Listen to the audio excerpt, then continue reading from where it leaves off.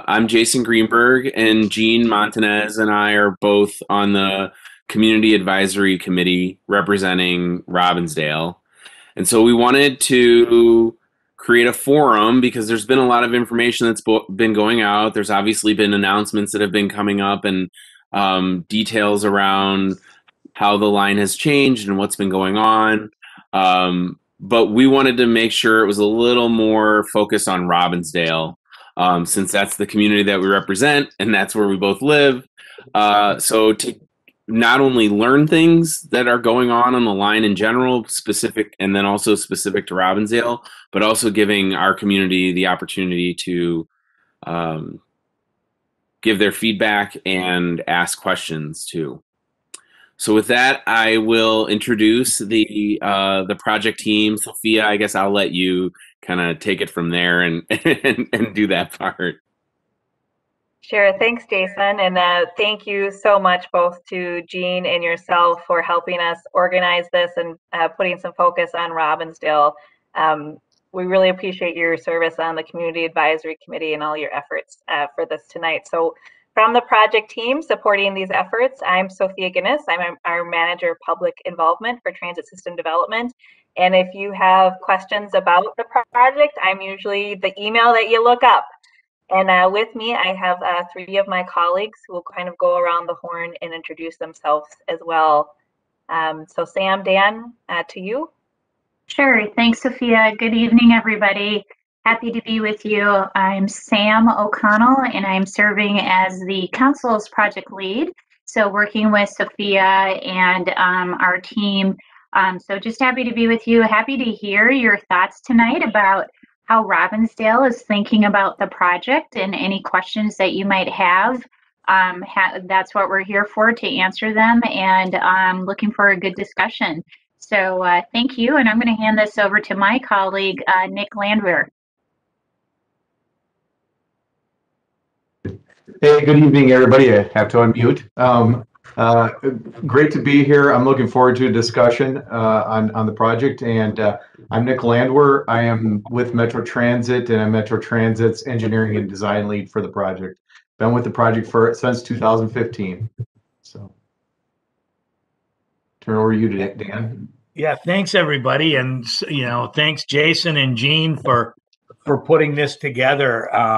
It really is a big deal, I think, in our minds when we have the cooperation of members that have taken, like Jason and Jean, to the Community Advisory Committee and taken the initiative to help kind of represent their community. They're represented. We have a business advisory committee and a community advisory committee that are part of our project, and so each of the municipalities have identified and appointed various members to those committees. And so Jason and Jean have taken the initiative to kind of pull together a Robbinsdale listening session, and so that's great, and we're happy to be here tonight. So my name is Dan Solar, and I am Hennepin County Public Works staff person who has been working with a lot of this team, Nick, Sophia, and Sam, since at least the beginning of 2015 on the Blue Line Extension LRT project. And so while the Blue Line Extension LRT project is not new to the city of Robbinsdale, the changes that we are proposing to the project are new to the city and different, and will affect the city in different ways. And I'll talk a little bit about that as well. I also just want to acknowledge that also on the call today and also here listening in is Anna Schmiel. Anna represents Hennepin County Commissioner Jeff Lundy's office, and so she's here in District 1's County Commissioner office to listen for feedback as well. So we're glad to have Anna here also. So really what we want to talk about is what's different. What's different now, having worked on the Blue Line extension since 2015? Wait a minute, guys, shouldn't this project be open by now? Shouldn't we already be riding trains if we've been working on this for five plus years. And I would love to say that we're talking about being in construction, but of course we are not. And in fact, we are a ways from getting into construction. We are transitioning and making a transition on this project. As many of you may know, and even if you are not familiar with this project and this is your first time, there was for many years an attempt by Met Council and the Hennepin County and all of the local communities, Minneapolis, Golden Valley, Robbinsdale, Crystal, and Brooklyn Park, to advance the extension of the Blue Line light rail from Target Field through those 5 communities on an alignment that went down Highway 55, leaving downtown Minneapolis, to the BNSF Railroad corridor, followed about 8 miles of co-located alignment with Burlington Northern from Highway 55 to north of 694 up in Brooklyn Park, transitioned over to West Broadway, and then went on West Broadway to the north of Highway 610. And through developing engineering, through developing environmental documentation, public engagement, thousands of meetings, we have been unsuccessful jointly as Met Council and Hennepin County, with all of the help of our project partners, to move forward with an agreed upon arrangement with Burlington Northern to co-locate within the railroad corridor. And so as you see this map on the screen, for those of you that can see this map, the yellow that's highlighted here shows the extent of the light rail corridor that was to be co-located with Burlington Northern. We have made numerous attempts over the years to negotiate a joint co-located arrangement with them. We've worked with Burlington Northern on and off, both politically and from an engineering standpoint, and through lobbying efforts and all kinds of negotiations to try to get there, and we have not been successful. Ultimately, Burlington Northern, unlike most property owners, controls their right-of-way. They are not subject to eminent domain and condemnation, and we need an agreement with them. We even so far as went to attempt to purchase the entire, what we call Monticello subdivision, which is, kind of the long cul-de-sac of BNSF tracks that runs from downtown Minneapolis out to Monticello, of which this segment is part of it, and we've been unsuccessful to do that either. So, knowing that we were not able to advance this project, and knowing that a long-term in-place transit improvement for this segment of Hennepin County is very critical from both a transportation, economic development, and community building standpoint, we've attempted to now transition this Blue Line extension project from the former alignment to try to reach a new community-supported alignment to build LRT on that doesn't use Burlington Northern right away.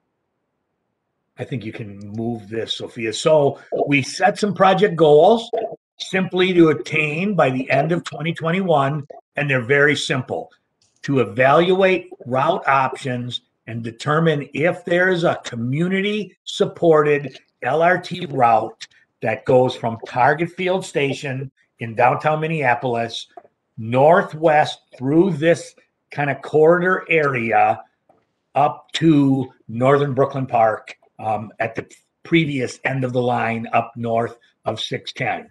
To evaluate some options, to look at benefits and impacts. What are the pros? What are the cons? To begin to advance conceptual engineering, to see and reach, can we develop and adopt a community-supported alignment that we can then advance through the process. That's our goal. That's what we're working on to the end of this year. If we're successful, and we do at the end of 21 adopt that community-supported route, then we'll continue with conceptual engineering. We'll evaluate project benefits. We'll identify that route, and we'll determine what are our steps forward for completing our environmental work. So just as a quick aside, the previous alignment that you saw went through a very robust environmental process and an environmental impact statement that identified the impacts of the project, identified mitigation measures, and started to put those in place,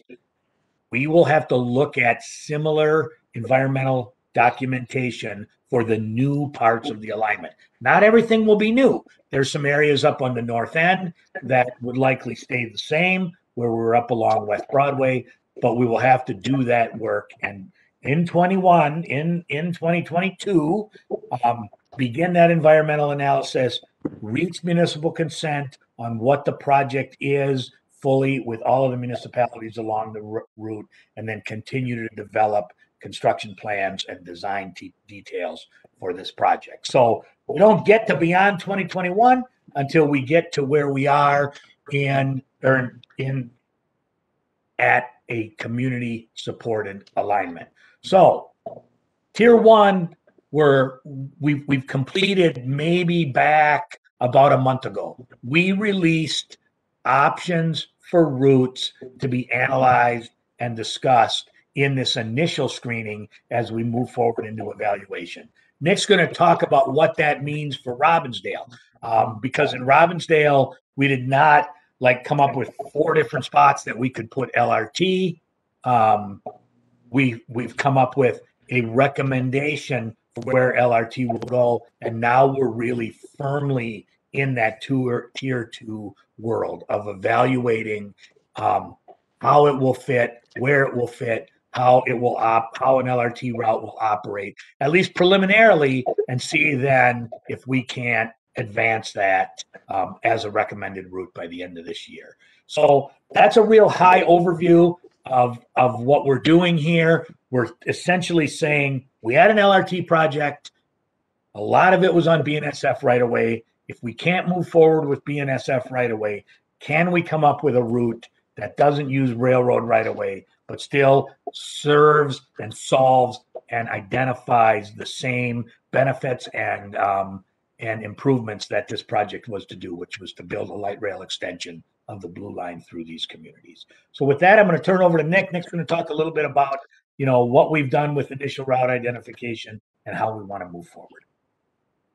Thanks, Dan. So the initial route identification is the map that we're showing on the screen right now that goes from Target Field Station all the way north up into Brooklyn Park near the Target campus at Oak Grove Station. So we, as the staff came up with our recommended routes to bring out to the public, to evaluate, get comments on, have discussions on, this is how we broke it down into 3 different areas. So we broke it down in Area 1, which is primarily in Brooklyn Park. This was an area that really wasn't affected by the railroad, lack of being able to work within the railroad. We had the design that goes up the center of West Broadway from basically 73rd all the way up to Oak Grove, just north of 610. So we have 4 stations that are located in that area: Oak Grove Station, 93rd, 85th, and Brooklyn Park Station. Again, we're at 90% design on those.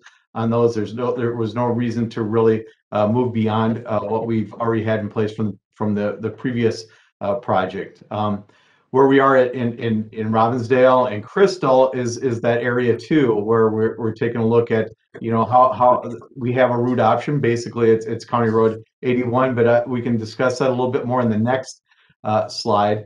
And then area 3 is down in Minneapolis, where we have 2 route recommendations as we looked at how do we get from up to County Road 81 and from Target Field Station. Really, what came clear was obvious, and our staff recommendations to look at were Lowry Avenue, which is kind of Washington Avenue through Lowry, and then West Broadway Avenue, and then we have a bunch of different options or suggested links to evaluate to either get to West Broadway or Lowry Avenue. But our primary goal going through this is on this map is to confirm the route options up in area 1 and 2. So again, area 1 is basically what we'd looked at before. Area 2 will jump into that map next, and then area 3 again. We'll do a lot of work with Minneapolis and those communities there to to have the discussions and have that community supported route. So all these options that we're rolling out are based on our project principles, and the project principles are really to stay true to our project that we had before. Continue to serve the communities that were served by this before, and we want to. We'll do a conceptual review of the LRT right away and operational needs, and also we want it applicable to the previous work. Again, Area 1 up on the north in Brooklyn Park, that is at 90% design.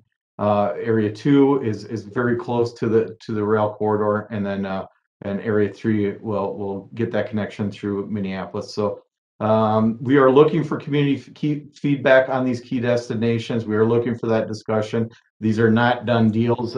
These are really lines on a map right now to really start the discussion. So the slide we have up now is Area 2, basically going from 73rd Avenue up in Brooklyn Park and down to where Lowry Avenue and West Broadway connect or come together down by North Memorial Hospital. So on the map here, that hatched yellow line that you see, it was the previous route that followed along the rail corridor. And in that route, there's some shadowed in spots here that indicate the stations that have been identified with that route. So we had a station at 63rd, we had a station at Bass Lake Road, and we had a station by the Hubbard Transit Center at 42nd in Robbinsdale. So as we go down this corridor, and why are we just presenting County Road 81, I guess, is a question. And really there is not a lot of options that are through that stay true to our project previously and serve the same areas. And we have geographical barriers too with Crystal Lake and Twin Lakes and the Crystal Airport too that really make it hard to find alternate routes that go through this area. So 81 is really the apparent route that comes out of it. So as we're looking at it and we're coming down from the north at 63rd, County Road 81 is directly adjacent to the railroad right of way that we were in. So we feel that 63rd station, there's 63rd Avenue, there's an existing park and ride in that area, and that would be, we continue to evaluate a station in this area. It just really makes sense. Same thing at Bass Lake Road. Bass Lake Road is really a key connector for the business district in Crystal, and it really makes sense to maintain that station commitment there. So we're still close to the railroad in this location, and we'll continue to look at a station in this location. As we start to move down into Robbinsdale, though, you see the map that black line starts to diverge from the railroad corridor to the east as we go into Robbinsdale. So this gives us pushing us a little bit farther away from where we were, but it maybe gives us some opportunities to evaluate as we're going down. So we'll look at as we get into Robbinsdale, we had that station at 42nd, and we want to keep something that evaluate a station that serves that downtown area. So we're looking at stations that would be between maybe 40th and 42nd Street, which is kind of that main business area. It makes sense to have something there and evaluate and look at. And then, this is an opportunity that we'd heard in the previous project a lot was, why don't you run to North Memorial? How can you get the train to North Memorial? It really makes sense to serve North Memorial. Well, this alignment gives us that opportunity to have North Memorial as a destination on the map. So, potentially have North Memorial campus as a station to serve in this area. So as we're going through this route option through Robbinsdale, we're doing some preliminary analysis. We're running lines through the map to see, to really see if there's fatal flaws in this option and discuss what the challenges and issues are going forward. So as we're looking at it, we want to make sure that we maintain all our traffic signals and crossings in place as we're going through there. We're looking specifically in the Robbinsdale area to maintain that 4-lane road design that goes through Robbinsdale. Again, looking at potentially two stations within Robbinsdale, and really get that discussion where we think it fit in best with existing businesses, with proposed development, and really what public input in downtown area and for the North Memorial campus. You know, is it closer to the hospital, or is it maybe down towards the clinics towards the bottom of the hill? We want to make sure, as we're taking a look at this, the big concern is safety and access, and as we look at it, we'll want to make sure that our designs are all focused on pedestrians, the pedestrian experience, the safety, that it's comfortable to get to the stations, or, you know, if we are in County Road 81, you know, to not only get to the station but get across the road also. So that is basically the presentation, you know, for our route recommendations, our staff recommended routes. So while we're still developing designs, we're going to bring you some kind of real world examples around our Twin Cities to kind of show how some of these design assumptions that we're thinking about Robbinsdale kind of play out, and then talk about some of the feedback that we're seeking as well. So just to give a little bit of an overview, you know, when we talk about safety and the experience of our stations, you know, we're really wanting to add to the value of a residential or business district. And you know, our stations have security cameras, they're well lit. We hope that they are vibrant places that add an element to a community that is beneficial. We hear a lot about, you know, people walking and biking and those mode changes. So as Nick talked about, you know, our design really thinks about how people are transitioning between those two, how you'd experience it. You know, we assume people are walking and biking to our stations and interacting with traffic along the way. And, you know, you kind of get questions sometimes of like, well, I hear LRT hit this car or something like that. You know, we have a lot of safety features in place in our system and work really closely with the community to put that in place. And usually if something goes wrong, if you hear about it on the news, it's because it happens so infrequently that when it does, it is news. And it is often, you know, somebody not paying attention to our safety features in our system. The benefit of LRT too is, you know, we're moving no matter the weather, right? It's about our regional connectivity and getting to where you need to be. So when you think of a downtown Robbinsdale and what a 4-lane roadway would look like in a residential or business district, you know, there's places along our existing system that can lend an eye to it, and as well as with national examples. So in the picture here, we have a, you know, 4-lane roadway with, you know, businesses that are just right there, and people are walking and traveling to our stations existing in the same spaces. One of the things that we often also get asked about is just kind of what are our operations like? And as an extension of the Blue Line, this is a line that would get you all the way to Bloomington and the airport on a 1-seat ride. So when you think of our regional connectivity and whatnot, I live close to Robbinsdale, you know, kind of getting on the train, going to the business district, or getting somewhere further in our metro area. Kind of that 10-minute frequency. Now there's times of the day that that's not the case, but it's light rail. One of the benefits is you don't need a schedule, you just hop on. It's part of it, and then fares that are similar to our bus network. So kind of a little bit of what to expect from us and how to give feedback. We'll have plenty of discussion tonight, but just want to highlight it for folks. So as Nick talked about, we have a lot of work to do in terms of showing that engineering, kind of those design assumptions and principles that were put together, you know, putting that on paper. We're still collecting feedback on desired station locations, but we have been hearing from Robbinsdale residents about the desire to serve downtown and the desire to serve North Memorial Hospital. So that's something that we've been confirming in our community engagement. And we want to come back to all of you to show more about what LRT could look like exactly in Robbinsdale and how that fits within the existing world. So that's all coming forward in the year.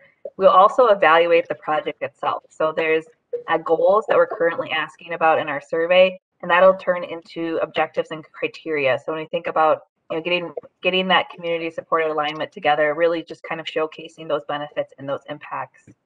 We're also working on other pieces, kind of not losing that past project and some of the things that people were hoping for from that, as well as addressing displacement and having that as part of our conversation. So obviously feedback tonight. I'll have our contact information of where to reach us, but just also want to let you know of a few tools available to your community members, which is we have an interactive map. You can go in and leave comments about station areas or just even issues and opportunities that you see in Robbinsdale that you would like us to address, kind of like specific locations. We have a survey that's out. I'm sure many of you have taken it, and I encourage your neighbors to do so. And I am available. This is my email. If you have specific questions or concerns or want to meet, this is where you find me, and we can definitely come to future events. So with that, I will stop sharing the screen. I can pull it back up if we need, but we'll have some time for discussion. Thanks, Sophie. Maybe, so, Dan, go ahead. Before we start some questions, I just want to, make sure people understand what we do and don't have tonight, right? So this is our first. This is. It's not the first listening session town hall that we've had, but it's the first one specifically tailored to Robbinsdale, and so we're here to talk about, the pros, the cons, the issues associated with LRT and primarily LRT along Highway 81. What we don't have available is we don't have a layout, right? We're not at the level yet where we're ready to get. I don't know how we'll gather in the future, but where we used to gather in the Robbinsdale Middle School gym or in the community center, where we're laying out maps with different alternatives and looking at actual direct property impacts. We're still at a high level. We want to get some feedback as we start to develop what those may look like, get some concerns, thoughts, issues from people. This will not be by far the only gathering that we have, and we'll work on other ways that we can engage in those drawings as we move forward. So all the kind of questions I'm seeing in the chat so far are all really good. That's the kind of level that we're at right now, and that's what we want to continue to engage on. Great. That's a perfect way to set the table. So there have been some questions in the chat, and I'll make sure I present those to the group. We'll listen to those. If you do want to ask a question and just talk or have a discussion, you can raise your hand by hovering over your name in the list, and it'll give you the option to raise your hand, and I'll just be Sophia and I will be paying attention for raised hands. But I think one of the first questions that got asked, and I think it's a really good one to set the table here, is just around what exactly community support means. So we talk about like a community supported alignment, and I think it would be helpful to have a definition of what does that mean, community support. Sam, you want to take this, or you want me to start? Maybe I'll start. Sam may and Sophia or Nick may add as well. So when we work on big projects like this, we anticipate various levels of funding support, and this project would be funded with county dollars for sure, probably, and hopefully some federal dollars from the federal transit program.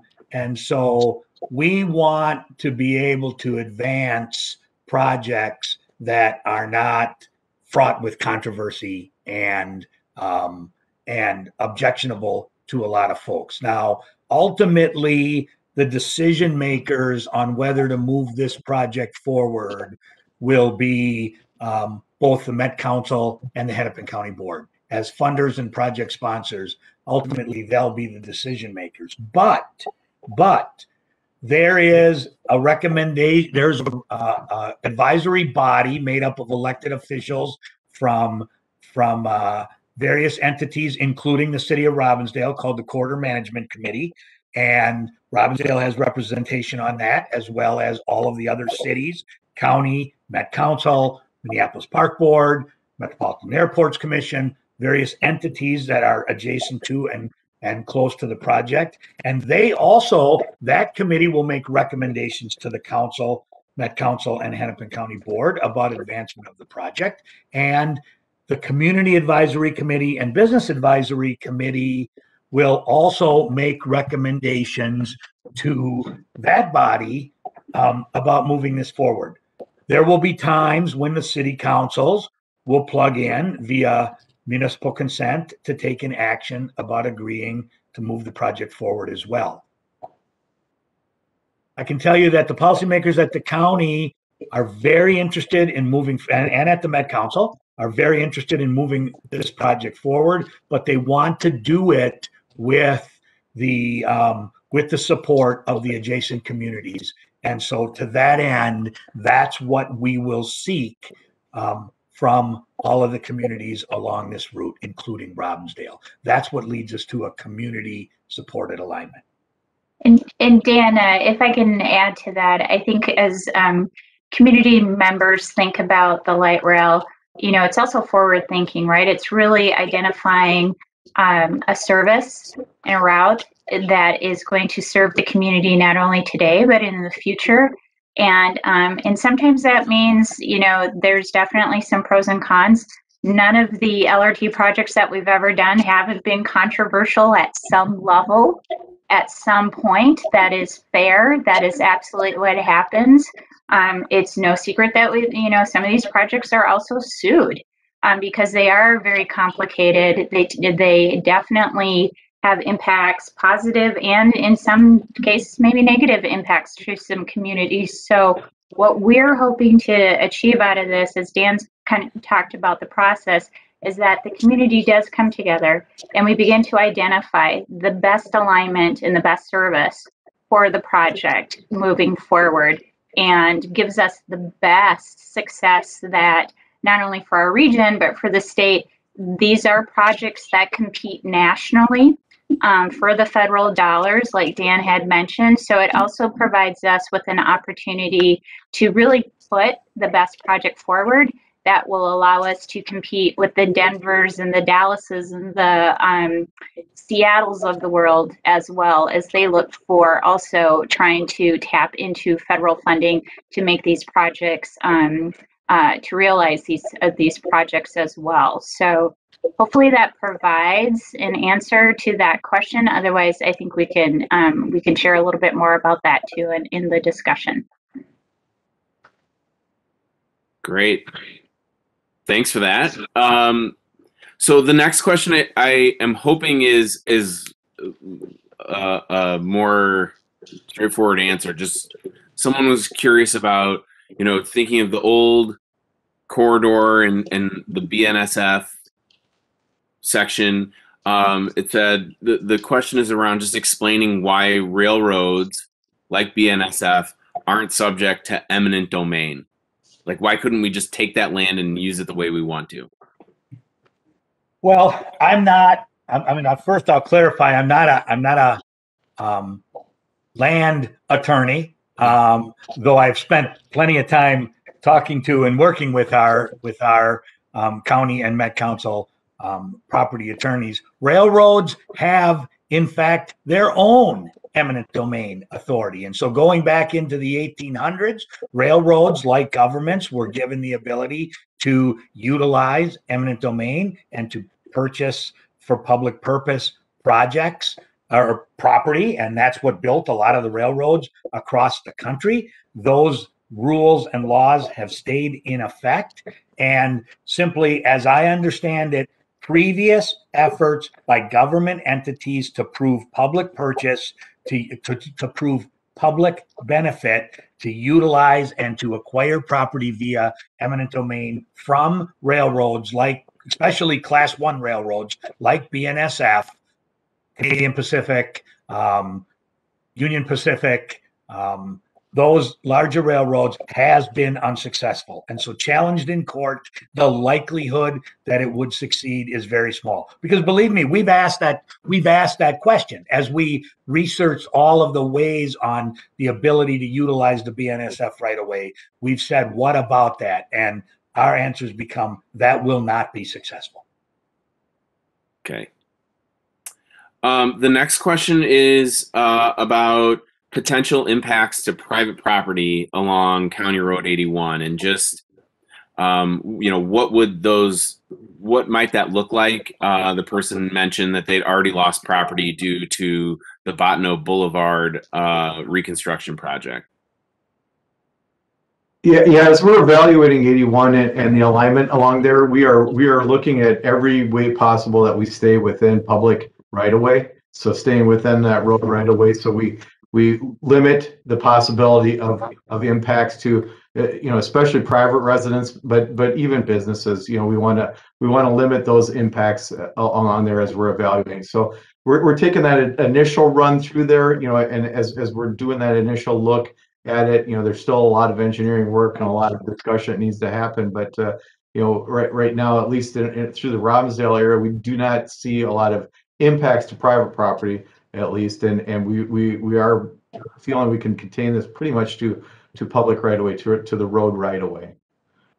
Okay. I'll just add to, I think we'll be planning a future listening session and bringing out some of that detail of how it can all work and flow into Robbinsdale can be part of that.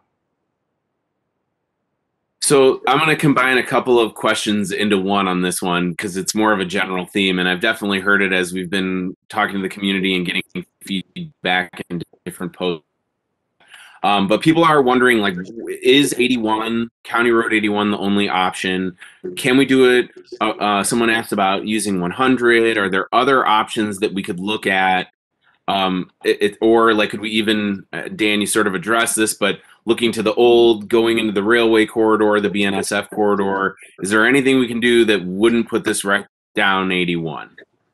So there's a couple things. First of all, there's a question up here, Jason, that there might have been some confusion about, we are not proposing being in the railroad corridor anywhere. So if there was confusion up by Bass Lake Road, there we're proposing to be on 81 from the Robbinsdale border all the way to when we transition over to West Broadway and Brooklyn Park. So even though we're very close to the railroad right away, we're closer to the railroad right away on 81 by Bass Lake Road than we are in downtown Robbinsdale. We're not on railroad property up there. So we would be on Highway 81 in the city of Crystal as well. So I think it says, since you're running tracks following the original plan at Bass Lake Road, that's not quite true. We're also on 81. So are there other routes besides 81? So when we first looked at making this transition, we developed a list of project principles that helped guide us in that first tier, in that first cut, about where to potentially build this. We wanted to try to stay as true to the original alignment as possible. We wanted to try to serve key destinations. We wanted to try to enhance and further facilitate additional other transit investments in the area. And we did have the possibility of staying on 81, and instead of turning up the BNSF right away, going to 100, going up along Highway 100 and over to and coming into downtown Robbinsdale that way, maybe along 42nd or some way that way, and coming up and then going over to 81 in the city of Crystal. What we determined in that first cut is, number one, it's way longer than was originally proposed. It misses a number of key destinations. It really doesn't serve North Minneapolis at all. It doesn't serve the North Memorial Hospital area. It's very far away from the original alignment, and frankly doesn't while it avoids a lot of impacts, it also avoids a lot of potential ridership as well. And so it's kind of like that really didn't make the cut in terms of a recommended alternative to move forward. So is 81 the only spot? Well, we certainly talked with City of Crystal staff, City of Robbinsdale staff.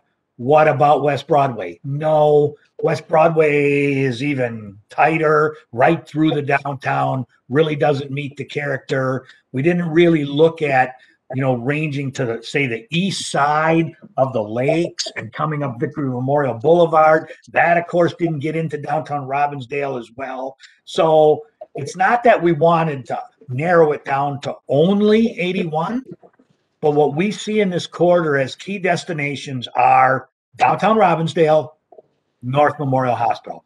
And so trying to find a route option that serves those two general areas, doesn't use railroad right away, and stays true to the original alignment really led us to, can we make LRT work in some manner along Highway 81? So that's what got us there on the first tier cut. Now we evaluate, does it work? Will it work? How can we make it work? Thank you. And I just want to say, I mean, I'm really excited that we've got all these Robbinsdale focused questions. It's great to have the community together to ask all these things and get answers from the project team. So thanks for the questions and for everyone that's attending, and thanks to the project team for your responses. So the next question is around, or just the next comment is around noise, and there's a lot going on around 81 with the hospital being closed for people that live close to County Road 81. There's a lot of sirens from ambulances, police, more traffic since the Hy-Vee's been built there, and so there's concern that a light rail track being on 81 will bring more noise. Are there any considerations for how much noise will be created? And also, if it's going to be a lot more, would there be anything around noise abatement for properties nearby? Yeah. As part of our environmental work, we do noise studies and evaluate noise impacts going along the corridor. So if there was adverse impacts, then there would need to be mitigation for it. But typically in some place like an existing roadway, the trains are pretty quiet, and they usually are running under that ambient noise, being the traffic, the ambulances, the sirens and stuff. The trains are usually quieter than that. It's if we were in a location that didn't have a lot of traffic, then we would be above it. But in a case like 81, the trains are typically the sound is gonna be below the ambient noise out there. But Judy, that's a really good Yeah. question, because that is the whole premise behind what is a new revised environmental impact work that goes along with a different alignment. So the environmental impact work we did for the previous alignment built some noise barriers in some spot, built some screening in some spots, built a lot of different mitigation measures in place. And so we would do those same analyses on a different alignment to talk about what are those mitigation measures that would be put in place in order to deal with that. Noise being one, visual impacts being one, air quality being, all of those kind of environmental impacts, stormwater issues, any of those things become studied as part of the environmental documentation. So the next question is sort of along the same lines, just talking about, emergency services on 81, sirens and police and ambulances with North Memorial. Is there any information, or do you have any insight into the impact of timely responses by emergency services located adjacent to Bottineau Boulevard or County Road 81? Sure, Jason. This one is fairly straightforward, because light rail operating in a street is a lot different than freight traffic, right? In the order of preemption authority, freight railroads have priority. So for freight railroad, a freight train is going across County Road 40 or 42nd or County Road 9 there in Robbinsdale, and the gates are down, an emergency vehicle comes, it waits, because the freight train has priority. In the case of light rail that is running with traffic signals and light traffic, emergency vehicle preemption still governs over light rail movement. So if a ambulance is coming down 42nd and has or Robbinsdale PD and has emergency vehicle preemption on that would stop the traffic on County Road 81, it would stop the light rail vehicle at County Road 81 as well. So the emergency vehicle preemption is of a higher priority, and light rail doesn't have preemption authority over traffic signals and such. And so in that particular case, I mean, we've got fire stations along University Avenue that have driveways that come right out that stop light rail trains so the fire trucks can pull out of the fire stations. We've got emergency vehicle preemption on all the traffic signals that operate accordingly. Great. I learned something. That was good. So next up is around concern about the train running along the lake and possible negative impact to the lake and the residential environment. And then kind of the second part of that is that there's this resident is hearing some maybe residents that aren't in support. Are what are we doing as far as getting the word or feedback from our community? Some of that are conversations like this, but maybe talk about some of the other ways that we're polling to make sure every voice is heard. So it's kind of a two-parter. Sure. Sophia, why don't you take and Sam, talk a little bit about the second piece, first of all, which is, how we're trying to get as many, and thankfully we've got some great partners in Jason and Jean that are helping us with this to get as many opinions, comments, thoughts as possible. Yeah, I would say, our goal is to continue to talk to everybody. And it's not just one conversation, right? It's multiple with different pieces of information over time as we develop the project. And so, the subscribing to our newsletter to hear about all the updates that we have coming out throughout the duration of the project, we'll always have a way for people to give input on the new pieces of information. So one of the ways is just for yourself and your neighbor to just get connected with us and stay connected with us. So sign up for our newsletter, follow us on Facebook or on Twitter, whatever kind of your gig is. Whenever we have things to talk about, we will make sure you know. So pushing those things out through our social media. When we have big releases of information, trying to get word out through our media.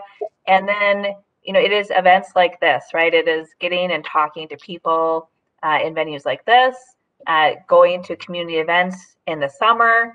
We want to get out of this kind of, we do pop-up events, so maybe going and hanging out in front of Hy-Vee or at our transit stations and talking to people.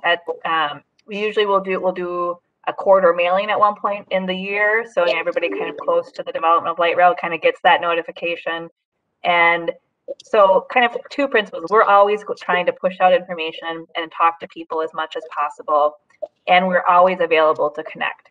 So whether that's reaching out directly to us or looking for the various ways that we try to push out content, we'll be there. And kind of to the part about polling as well, some of it is really individual conversations. And so there's big regional questions about light rail, but often when there's particular issues, getting together in a smaller group with those affected residents often is a great way for us to find solutions. So, in the extent that we want to get together with your neighbors and really talk about it, whether it's an intersection or a part by the park, is all things that we want to do. And kind of I think this kind of feeds into the next part of the question, which is, about impacts and even impacts to park use. That's something that's all part of our environmental process, and it has, also very specific times to comment and engage, and learn more about all of that. I don't know, Sam, do you want to add to that? Yeah, Sophia, I would just add to, I think maybe what a lot of folks are also curious is like, what are other folks talking about this project? Like, what are your neighbors talking about and how are they talking about it? So our commitment to you is to also be sharing that. Whatever we're hearing, we want to be able to bring out and share with you what we're hearing. You know, Dan, myself, and Nick were at a city council work session last night where we were sharing a little bit of that. Our commitment is to, whether it's venues through this or our electronic means, or when we come out and meet with you and talk with you, is that we want you to know what we know as well as what we're hearing, because that just deepens our conversation. And as Sophia says, deepens our understanding on how folks are viewing the project, or if they still have some outstanding questions, or they just want to go a little bit more into some of our technical work. We're happy to do that. So I would just also offer up that that's a commitment we want to make to you as well. So before we move on, how somebody did ask, just as a follow-up, how do they sign up for the newsletter? Is there like a specific place to go, or an email, or? Yep, and I'll put it in chat as well. But if you go to bluelineext.org, just our main project website, the newsletter subscription is like front page, just right there to sign up. And I'll put that link in chat. Thanks. So next up is just around North Memorial. It sounds like there may be some ideas around putting a station near North Memorial, and if that's the case, will there be new parking facilities, or will parking be a part of that station? And would it be? Do you think it will be east or west of the Parkway, or I guess north or south? Good question. We do anticipate that if we were to follow this route, that we would have a station around North Memorial Hospital in some location. We've begun with the city some discussions with the hospital campus, with some of their folks about how that might work, where it would go, what it would impact in terms of their service. So yes, all the details not worked out, but we would anticipate something along that line. Parking's a good one. Parking's one we talked a little bit about with the council last night. The previous alignment, when we were on BNSF right away, anticipated a park and ride structure being constructed right in and around where the EMI building is, the old Robbinsdale Farm and Garden, right there on the corner of 42nd and BNSF over there next to the railroad tracks. We haven't really went back and done a full analysis of, do we need parking everywhere, nowhere? Where would we put park and rides? Would we combine it with some kind of a municipal parking piece in downtown Robbinsdale? Would we have parking by the hospital, by downtown, by both, by neither? Little early for that, but it's certainly something a little early for us to know exactly the answer, but certainly something we're working on, kind of how the project comes together and where that would make sense. All right. And I guess kind of connected to that, the next question makes sense. Do you have more information on where you think, I know we kind of mentioned generally between 40th and 42nd, but do you have a sense of where that downtown Robbinsdale station might be? That's probably as close as we are right now, evaluating how we'll run through there and what the impacts are and how the intersections operate and really with, development that's there and plan development that'll really key into how we locate a station through there. Okay.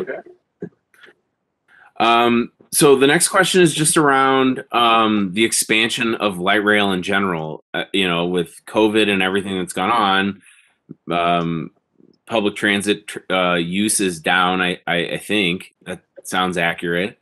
But do you think that over the long term that will change, or what do the forecasts look like as far as public transit and light rail making sense for our community? I would say that the first thing that actually light rail feeds into what we're seeing about ridership patterns is that need for your non-traditional 9 to 5 commute. So even during the pandemic, seeing how people are shifting their uses, and we'll see how this plays out exactly with the office, but Metro Transit scene, we used to have these huge peaks and valleys at our AM and PM rush. And, kind of through the pandemic, people didn't stop riding. It's just the ridership was down. And even as people are starting to get vaccinated and we're seeing a little bit more, some people return to riding transit than we had in the last year, serving that non-traditional peak usage, I think will really play into the future of our ridership. So this fast, frequent metro network that is available throughout the day, I think is really going to tap into some of our need for future ridership and future ridership needs. Like I think a lot of us can anticipate we might go into the office, but only for part of the day or for a specific meeting. And so having a transit service where you can do that and rely on it, to get, maybe you're going to downtown and you want to get right back home. And also too, this is a light rail investment is something that's meant for, generations. And, in our system, sometimes we see blips, and the pandemic was definitely one of them. But overall, we are seeing a generation of folks that care about climate change, that care about a transit-oriented lifestyle, and looking for a metro region that provides those facilities is trends in ridership that we continue to see. And Sophia, I would add, just simply from a county board standpoint, county board just recently, last week or the week before, adopted a new climate action plan. The county commissioners are committed to wanting to provide options for people to be able to move around that are not just simply driving. And so the world is going to change.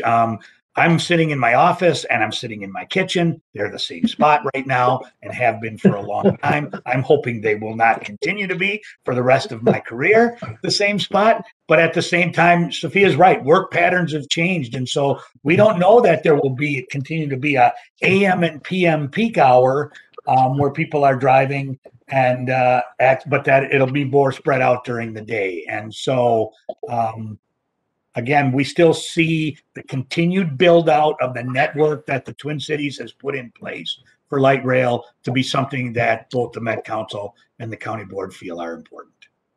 And Dan, if I could maybe just add to that, I think it's something to be very proud of from this region, where some of our sister agencies across the country, where they saw like about 75% reduction in their ridership. And a lot of that was just because we couldn't be gathering in places. So that meant buses, that meant trains. It's not that the demand went away, it's just that the protocols were demanding that. And even though we saw across the nation about a 75% average reduction in ridership, the Twin Cities held their own at like 53%. So there was still a strong need. We were still able to provide some good service even during the pandemic. And we're happy to say that we're beginning to recover from that. We've been slowly adding additional services to meet that demand. So I get the question. I understand that, yes, ridership is down. Right now, we do not anticipate that to be a permanent thing. And I think a little bit about, yes, there will be some behavior changes. I think that's a good observation. There are companies that are thinking of coming back out into communities a little bit more, maybe not being so concentrated into downtown. That serves light rail well, right? Like if the communities that companies are moving to also have light rail service, that's great. That just provides you an opportunity to go from Robbinsdale to Brooklyn Park, or go into Minneapolis, or go into Crystal, and vice versa. So it just makes the system actually more efficient if those patterns do continue. So it's a great question, and I think we continue to monitor that, and happy to share when we're seeing some different trends as well. So the next question is around, mitigation for getting around disruption to emergency vehicles and local traffic. Has there been any consideration to elevating the rail lines, or maybe I know I've heard some questions around tunnels or almost like a subway as well. Nick, you want to maybe talk about our process of kind of where we start and how we use structure to find when we need solutions? Yeah. So I guess I probably should have touched. I was supposed to touch a little bit on this on my previous presentation, but when we first look at a light rail alignment, we look at convenience and operation and make sure that it's the best and as operationally and for convenience of the customers that are going to be using light rail. Really, at grade light rail is our best option. It's easy to cross the street, get on the platform, get on the train, get off the train, cross the street and get up. You're not going up and down stairs, or if you have mobility issues, you're not trying to, get to an elevator and in this climate, outdoors, escalators really don't work. So, then you end up with stair structures. So either going up or down really becomes problematic for users. It becomes a little bit more of an inconvenience, but everything is on the table right now as we're evaluating it. We'll look at grade and make sure that works. And if we run into issues, if it's not compatible with traffic as we're doing the evaluation, or we run into space limitations or grade limitations. I mean, if we got to cross Highway 100, we're going to be on a structure. So at that point, we'd look at structures, which would be either bridges or going below grade as it is. But I will say. Yeah, go ahead, James. I was going to say, I will say, Jason, the one thing we have kind of taken off the table, if you will, through Robbinsdale anyway, is the likelihood of building some kind of a tunnel structure. The water table issue, the proximity to Crystal Lake, some of those things would make trying to bury it, trying to put it underground a little more difficult. But the council even last night asked us to look at what a rendering might be, or what a visualization might be to have an elevated piece through downtown, or maybe even through more than downtown. And we can look at that. I think there's pros and cons of being in the air as well. So especially as it gets to stations, right? LRT tracks up in the air are not as big a deal. An LRT station up in the air might be a little more difficult for people to get to and from. So where do the stations go? How does it all fit? Which intersections do we cross? All of those kind of things. It is open and on the table as a possible alternative through this area. Yeah. Thanks.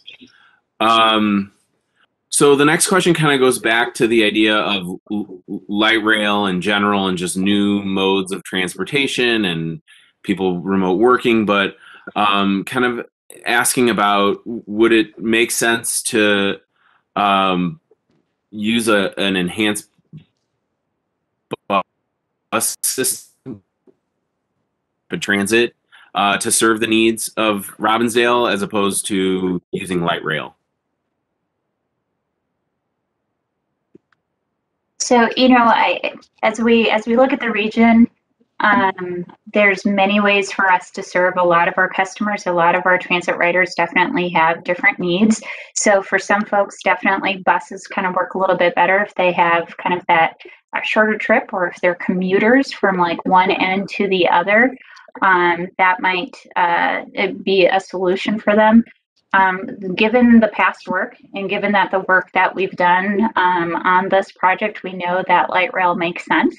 We will need to definitely update some of our ridership numbers, and especially as we look at Robbinsdale, like what 2 stations now could potentially generate in terms of that. So we'll have an understand for demand and usage for light rail. And I would also just say that very true, like the existing blue line and the existing green line, and Southwest LRT will do this when it gets a little bit closer to opening day, is that we take a look at the existing system and making sure that we're complementing, and that buses and trains are working together and complement each other, and really kind of make those connections a little bit easier and faster. So not only are you going kind of north-south, but you're able to also go east-west in our communities. So so the buses definitely have a role, and it's a piece that is part of our transit network. But I think for right now, for what we're doing, it's light rail. The numbers have shown us that we can support light rail service, and we'll have more information as we get into a little bit more of the details here, and that we can bring that out and share that for sure. mean, some of the other things, Jason, that I might add here, and this is really for this question. This is a really good question, and one that as transportation professionals that we are, engineers and planners that work on this all the time, is one we struggle with, because light rail cannot go everywhere, right? Light rail is a very expensive public improvement, and it needs to be able to go where actually demand and ridership justify the investment. At the same time, it's been proven in many cases that light rail also serves as a way to help put into communities the kind of economic development and community development changes that can come along with it to make those places more robust and change their character. And so to that end, it becomes a hard decision where to and not to put LRT. And I can tell you that one of the things that our county commissioners would say is that the northwest section of Hennepin County deserves the level of investment equal to other areas of Hennepin County. So while there's a light rail down Hiawatha into Bloomington, and while there's a light rail line down into the southwest communities, that the northwest corridor, if you will, of Hennepin County deserves the level of investment and the level of improvement and community benefits that can come along with light rail. So to the extent that it can still be justified, our policymakers still want to move forward with the attempt to implement a light rail line in this section of Hennepin County, which many will say has not received the level of investment in transportation infrastructure as other parts of Hennepin County or other parts of the metro. And so why not us? Why can't we get an improvement like this as well? So that's part of where some of that thinking comes to be. I think one of the things too to think about is magnitude on these. When people bring up buses, BRT or whatever, and passengers, our previous project, as we did the numbers, we were looking at serving 26,000 passengers a day. And so you start looking at the numbers there. BRT is very effective where it serves, but a BRT bus, an articulated bus, is about 60 passengers on it. Where a train car that we would run 3-car concests. So there's three concests per train going through during the peak hours of the day, and that can carry 270 people. And we run on typically 10-minute headways, so you can haul a lot of people through on the train and on that system, where that would take a lot of buses. It would start clogging up the ends with buses to make that same commitment.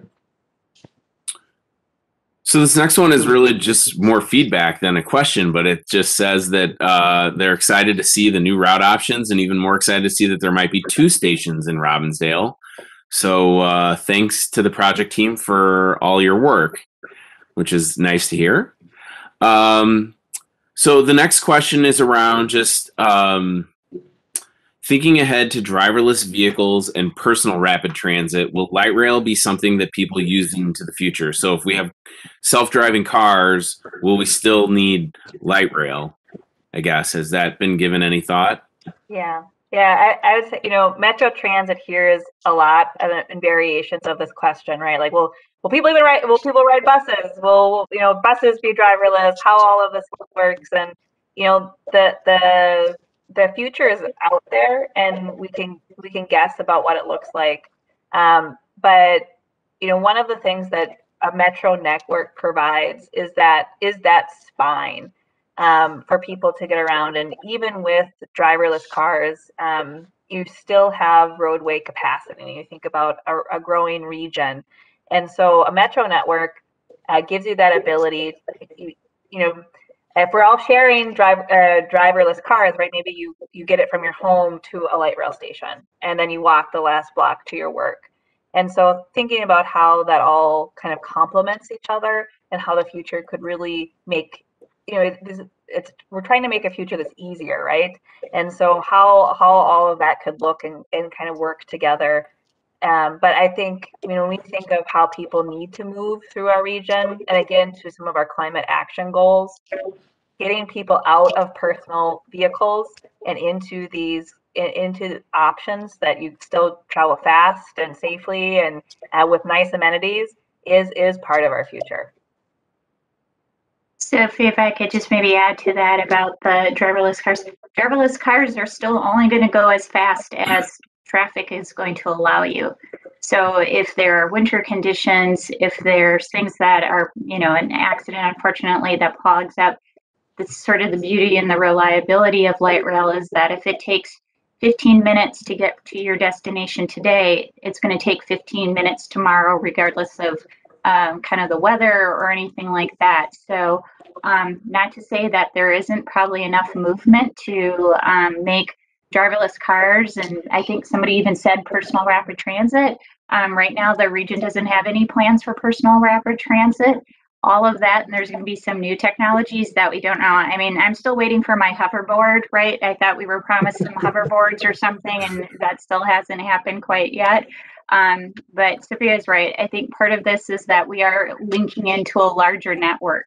Folks are still going to go to the airport. Folks are still going to go to the Mall of America. There's still downtown St. Paul as a destination. Downtown Minneapolis will continue to be destination. So this has that fast, reliable component that a lot of folks are looking for. There's still Willettes and Pig Ate My Pizza and all these places in Robbinsdale that are just gems of the region as well that you would travel to eat at, that Travail went at. So yeah, exactly. It's true. I'd heard of driverless cars, but I'm not familiar with personal rapid transit. I'm gonna have to look into that. Next question is just around accessibility. So for people with limited mobility or in a wheelchair or, need assistance in other ways, is that something that the project team is taking into account in Robbinsdale? Definitely, as we're designing light rail, our stations, our access to the stations, that's really primary, is making sure that they're accessible, safe, and easy to get to. At Metro Transit, we have a transit accessibility advisory committee that we meet with all the time. Those are people with all different abilities that we go through and talk about our design. We go out there and look at existing designs and look at the good things and things that we need to improve on with that. And so that really is key. The safety of getting people, to the stations and on the stations is a thing we spend a lot of time on. And we do have workshops and everything on that, is going through our design with folks of all abilities. So. The nenext question is really around, I think, Nick, this is for you, just around what is the required width of for tracks to run down 80, I guess, along with that. Would this be cutting back on the number of lanes or like turn lanes? I know I've heard people ask about. Will this change the number of lanes on 81 through Robbinsdale? I guess as our initial run through, so the first question is, what is our typical guideway width? It's 28 to 30 feet where we're not at a station area. Stations, depending on how that is set up, are wider to get that platform in there. So that's the width of that. As far as our initial run through, taking a look at how it affects, traffic on 81, we believe that we can keep 4 lanes of traffic, 2 lanes in each direction, as is out there today. Most of the intersections, I think we keep full capacity, meaning, at least the left turn lanes going through there, the full movements, the east, west, north, south movements on those intersections. So, but, the things that we'll need to look at and refine is, for instance, 42, there's double lefts that go northbound to up on 42 to westbound. And we'll have to take a look at, is that necessary, and how do we get those to fit? So the short answer is yes, we will try to keep the same functionality that's out there, so we do not have significant adverse effects to intersections or the capacity of the road out there. So next up is just around questions around crime, around light rail stations, and are there any plans of mitigation to keep our neighborhoods safe? And I guess along with that, would Robbinsdale police be involved in that, or is that something separate? We can answer that one for sure. And first, to start out with, it's a little bit of a misnomer to say that light rail increases crime. Our stations are not in awesome places to do crime, right? There are a lot of lighting. You're on camera. They're patrolled by our Metro Transit police. But that's not to say that Metro Transit needs to continue to focus on safety and work with the community on safety. Our stations are a gathering place in a community and often reflect what's going on. So if there's things that need to be addressed in community already in terms of safety, that's something that we also know we have to address at our stations. But in terms of people coming to a location just to steal stuff on light rail, it's not a great thing to do, because once you get on the train, you're stuck and you get caught, right? So just because a station's there, just because transit exists, doesn't mean that we see an increase in crime. We do, however, know that our riders prioritize safety, and it's an ongoing conversation, from simple things like street harassment to just people walking home and whatnot. And so as we develop this project, Metro Transit specifically hires Metro Transit police to patrol our light rail system and kind of keep an eye on things. Some folks might be following about just kind of right now, our Metro Transit Police Department kind of checks tickets and things like that. There might be some changes on that front. But overall, we kind of look at a holistic approach to keeping our system something that feels like a comfortable place to be. And Metro Transit continues to try to advance ways for people to report issues, like our Text for Safety initiative, where you're on the train, you see something little, you want to report it. Metro Transit tracks where we hear complaints and have issues, and puts additional resources in those areas. Sophia, I'd also add that Metro Transit also has and maintains what's called a Fire Life Safety Committee. And so that committee would then bring in new entities, guys, that are, like in this case, Robbinsdale Fire and Police, right? Because it is different. You've got a different situation when you've got a light rail line in the community. So I know from my work on Central Porter that Minneapolis was very familiar with light rail, but for the city of St. Paul, as we built light rail on University Avenue and into downtown St. Paul, that was new for their fire and PD. So how does the two police departments work together? How does fire respond to emergencies that take place? Those kind of things to help bring those community departments. So City of Crystal, City of Robbinsdale, City of Brooklyn Park, that would all potentially be new owners of light rail systems in their city, would work with those either police or fire to help see what that is how that all works together. Yeah, and it's a good point. The Fire Life Safety Committee, I sit down in those committee and those meetings often or regularly, and they are integral to the design of the project going through it. So our design and everything gets presented to that committee. But in addition to that, as we're going through to design the Fire Life and Safety Committee, we have workshops with that committee and the local first responders in each city. So in the previous design, we did meet with the police and fire and first responders throughout the network. Robbinsdale was in there too, and we talked about specific areas, stations and rail crossings and intersections and stuff, and how those would be handled, and so we have had those discussions, that coordination. They are involved on the design up front, and then throughout the system as it's operating.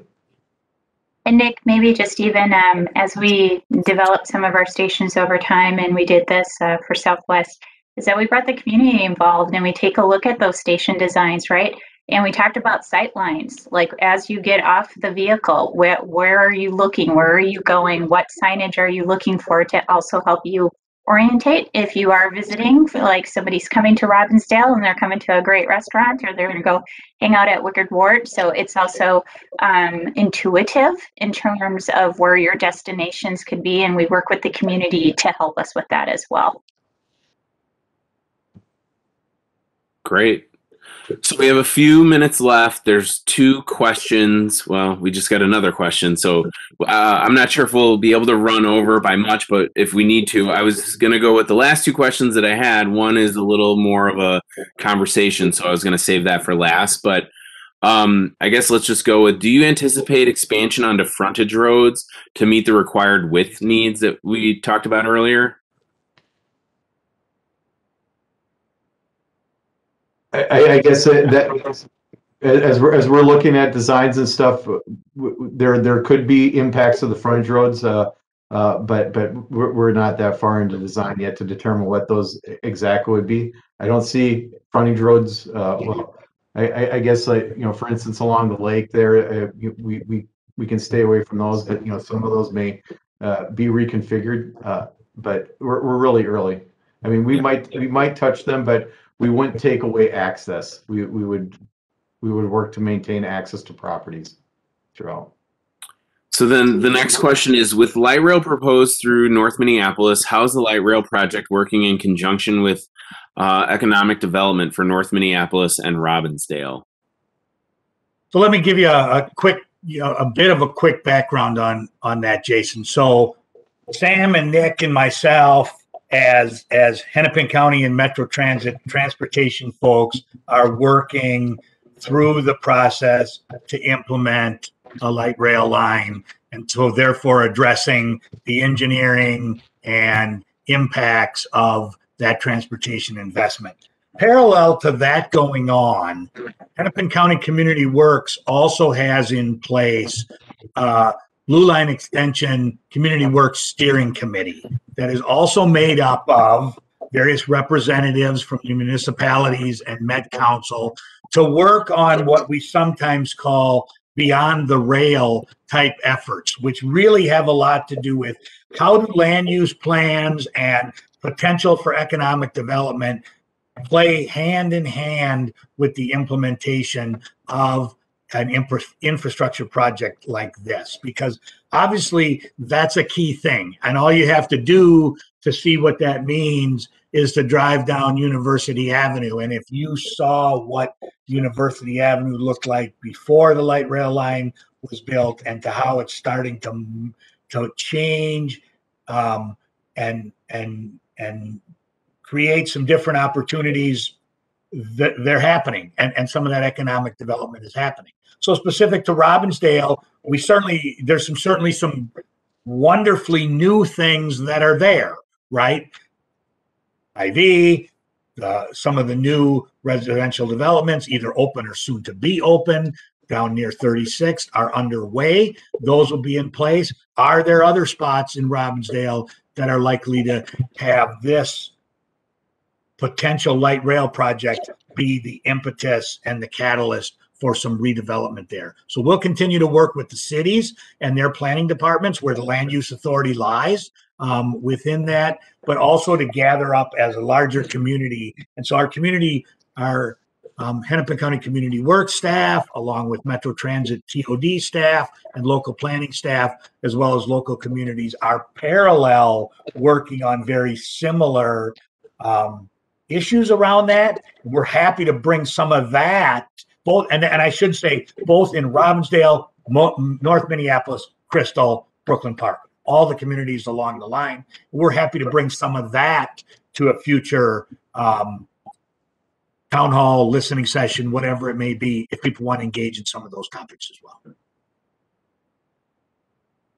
So we have just a few minutes left. Before I know, if anyone was planning to leave right at 8, I want to let you know that we're going to have another listening session for Robbinsdale at the beginning of June. So that's going to be on June 9th, another Wednesday night. We'll do the same timing from 6:30 to 8 p.m. So hopefully you found this beneficial and useful, and you can join us in our next meeting, because I think there's going to be more details and more information to share at that point. The one other thing that there are a couple of other questions here to bring up. One just says, well, it's asking about just Metro Transit and utilizing Metro Transit as an extension of overnight homeless shelters. And I'm not sure if that's the case, but it says that downtown shelters give homeless rail tickets to address overflow. Do we? So, yeah, so I can speak to that a little bit. Okay, thanks. You know, the use of Metro Transit trains by our unsheltered community obviously has been in the news in the past, and just a couple things with that is that I think all of our partners that are working on providing services to the unsheltered, including Metro Transit, recognize that our trains are not a suitable alternative to adequate shelter. You know, there's no bathrooms, there's no water. It's not a place it's not a service alternative. Obviously, people sometimes use it as an option, but we have been taking very proactive measures to work with the people that use our facilities to find options. So Metro Transit has our homeless action team, HAT, that actively goes onto our trains basically nightly and talks to anybody that it might be in need of shelter to see if they can find them overnight facilities, and not the other way around. So, you know, it is some people choose our services, but we also don't operate fully overnight. So it is not an alternative to be off the streets fully all night and have a good place to sleep. I personally have done outreach to our unsheltered on our trains as an effort to develop Metro Transit's program and find solutions. And while it sometimes gets a bad rap, and there's definitely a lot of attention that Metro Transit needs to get to it, there's a lot of people that are just seeking service, and we are committed to addressing that need within our region. And I know Hennepin County has also had very proactive measures over the last year to build our shelter capacity in our region, which is very much needed. Those discussions between Hennepin County, Ramsey County, and Metro Transit around unsheltered homeless folks is and continues to go on. So very important topic. Thanks for the question. Okay, so I think we're at the end of our time here. I want to thank our project team and also the residents of Robbinsdale and everyone else that joined this call. I know I was asking the questions, but those were being fed by our community. So I know it was like I was getting responded to, but I was just asking the questions on this call and this conversation for everybody else from our community. So thank you to everyone who joined. And again, we're going to meet and have more conversation on June 9th from 6:30 p.m. to 8 p.m. And then also it sounds like Commissioner Lundy is having a Facebook Live of that. So you look that up as well, and we'll be talking soon. I will say, Jason and Jean, you guys do a very good job of getting a good crowd together. Excellent. The more people, for us, the more people, the better, because then we're able to hear and really network with folks out in the community, and that's always great. Yeah, we just want to end with a huge thank you to both of you for all of your civic engagement efforts, and we really, really appreciate it. And I hope your community also recognizes your good work. We thank you very, very much. Yeah. Okay, everybody, have a good night. All right, thanks everyone. Thanks, Bye. everybody. Thank you.